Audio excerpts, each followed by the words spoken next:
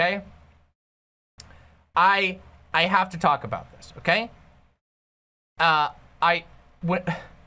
a lifelong fan of Lord of the Rings, okay? Literally, you guys know the first conversation I ever had on camera, on stream at all with my partner Doe was about Lord of the Rings lore. I fucking love Lord of the Rings. I've been into Lord of the Rings since I was literally like 9 years old, 10 years old. And I love that shit, okay? And nothing makes me angrier than these people who try to do the go woke, go broke shit on Lord of the Rings, okay? And there's a number of reasons for it, okay? But the biggest reason, okay, and I know you're gonna say, well, it must be because it's racist, right? That is a bad reason. That is a terrible reason. That is a very good, sorry, I should say that's a good reason to dislike people like this. It's true. It is very racist. But the real reason that it truly deeply offends me, although I am offended by racism, I am more offended by the idea that a black elf is the most immersion-breaking thing that you can imagine in Lord of the Rings.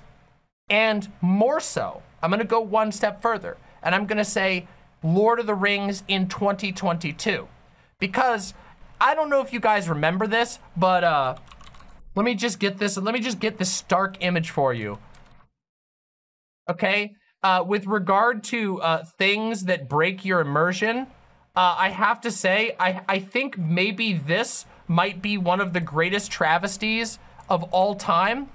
Oh, this is so low quality, it's perfect. Do you guys remember this shit?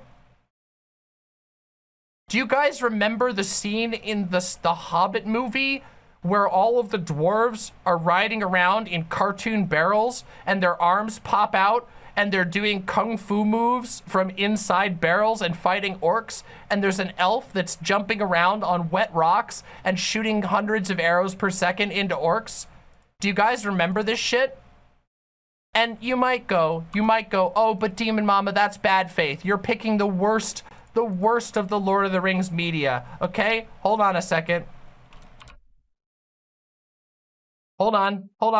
No, I'm not. I'm sorry. No, I'm fucking not. Because if you guys remember this shit, do you guys remember this scene from the Return of the King where Legolas is climbing all over the giant elephant's tusks and shooting arrows all over the place with perfect accuracy and slipping around and sliding on shields and jumping on people's heads and going, woohoo! Do you guys remember that in Return of the King? Elephant parkour, okay? But it's a black-skinned elf that makes you lose your goddamn mind. Like, obviously I was joking about how my least, about how the racism isn't the part that annoys me the most. Obviously the racism is the part that annoys me the most. It is so stupid that you could imagine seeing a dark-skinned elf and you immediately just go, oh, that's breaking my immersion in a series that literally has, guys, Tom Bombadil is a character in the original text. Like, do you guys know what he was described as? This is how he was like drawn originally. Let me show you this guy, okay?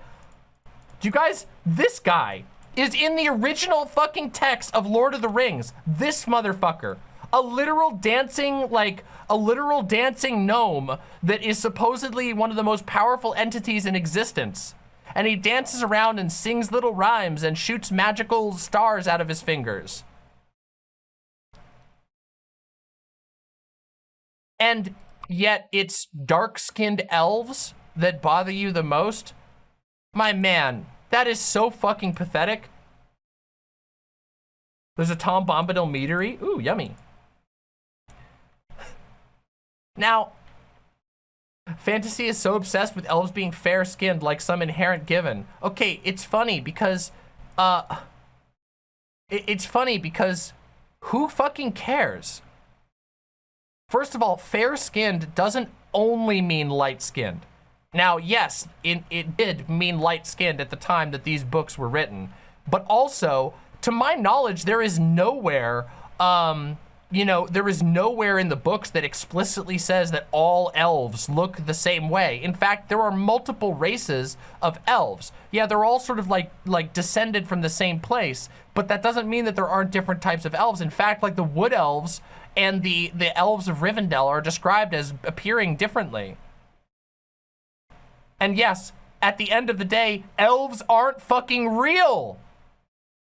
They're made up. It's a fictional universe. The author is dead, and way, way, way worse things have been done with his vision than dark-skinned elves. So I just gotta say, these fucking nerds are really not beating the racism allegations. They're doing a really poor job. Like, the meme that everybody says is like, oh, you put a woman in it, now it's political. Oh, you put a black person in it, now it's political. Oh, you put a gender in it, now it's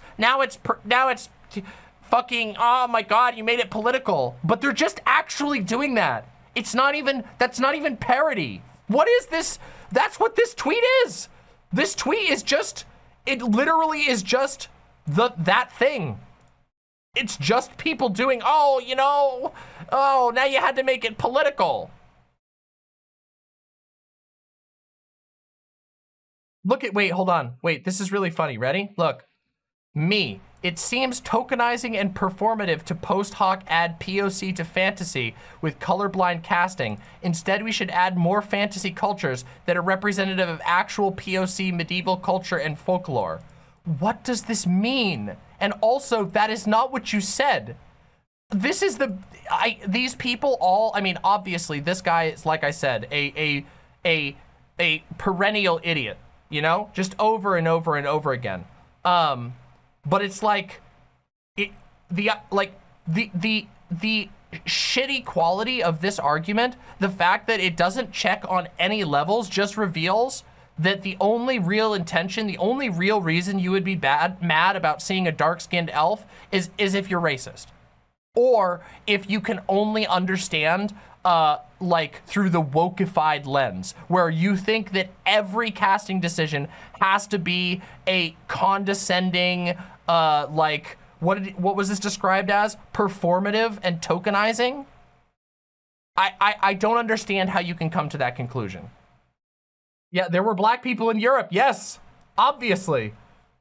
This person sounds like they just want a minstrel show version of black people in their media. Yeah, that's ultimately what they want. They want to say, oh, fantasy. Okay, it's an incredibly stupid argument. Hold on. This argument right here is really, really stupid. And I want to explain why, okay?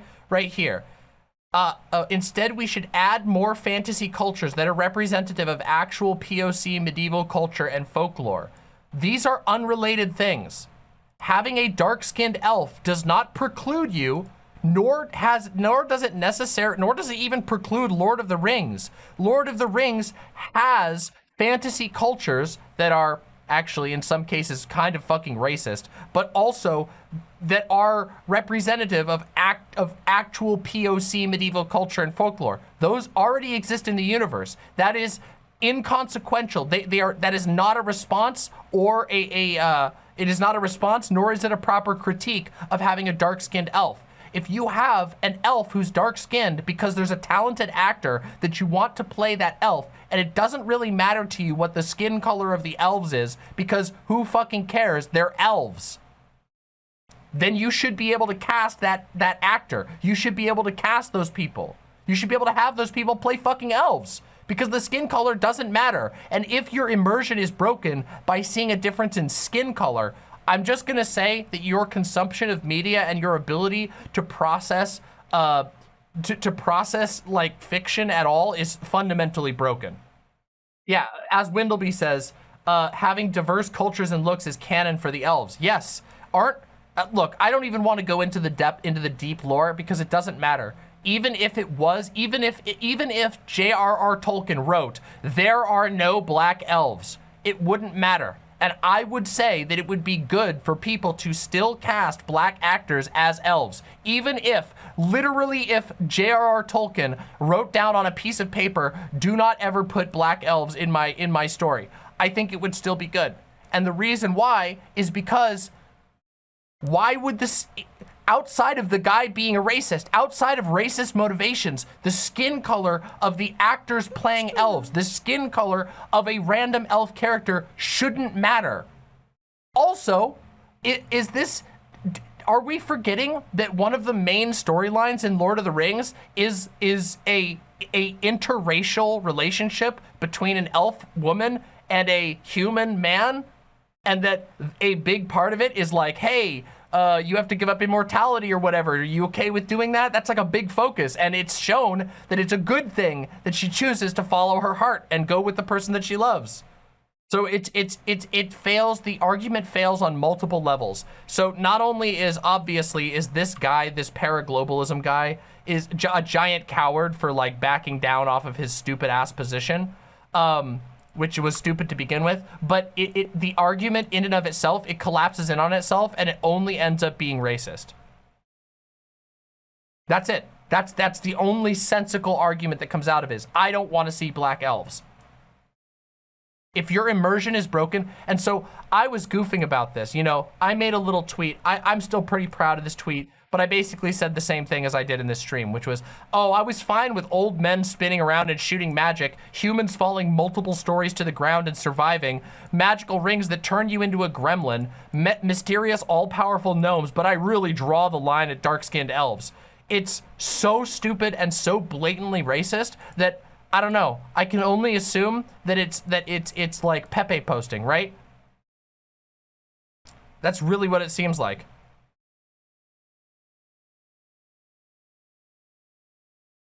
It just seems like it's either Pepe posting or stupidity, one of the two. And when I say Pepe posting, for those who don't know what Pepe posting means, when I say Pepe posting, I mean when people say that they're like, I'm not being racist, but they're really just dog whistling and playing word games, while in truth they hold extremely racist sentiments. Paraglobalism fell off. I don't think there was anywhere to fall off from. Like, honestly, a Twitter bottom feeder for sure. But I saw this meme going around and I saw this idea going around, these people, like, this argument happening again. It happens all the time. And guys, it's it's fucking stupid. If any of you out there are sitting there going like, oh yeah, but you know, the lore, etc., it's fucking pointless, okay? It's fucking pointless to try and say you shouldn't have people of a certain skin color play certain fantasy races because of skin color. Skin color should not be important. It shouldn't be important in fantasy. It shouldn't be important anywhere, okay? Especially when you're making adaptations of media. Because then all of the excuses go out the window. When you're making an adaptation of media, you should be able to have any actor play any role, okay? Even if they don't fit the demographic aspect perfectly. Unless there is, I mean, fuck.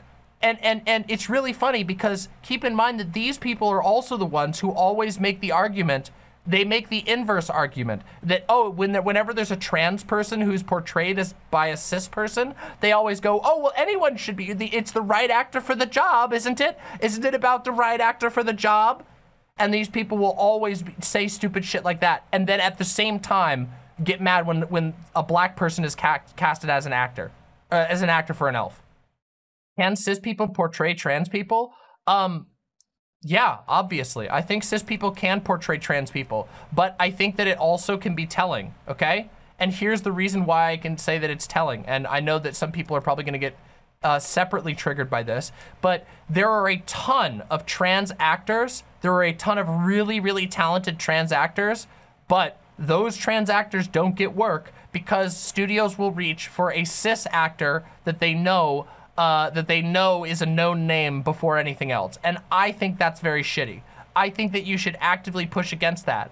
Even though I do believe that cis people can play a trans role. I don't think that like being cis precludes you from being able to understand the trans struggle. Obviously, I don't believe that. But I think that when you're making casting decisions like that, you should think about it. If you're telling the story of a trans person, of trans people, you should try to bring trans people into your project. Always. Oh yeah, or when neurodivergent people is portrayed by neurotypical people, yeah, that's another one that happens all the time. This happens a ton with disabled actors. Yes, it does. You want to know what else is really funny too? When they cast a skinny actor in a fat suit instead of casting a fat actor. That's another example of this exact same thing, where it's the inverse. They're all up in arms about an elf being black, but oh yeah, you'll put a skinny person in a fat suit instead of casting a fat actor. You'll have a cis person play a trans person. So which one fucking is it? These arguments fucking, these arguments these people put forward suck. They just suck.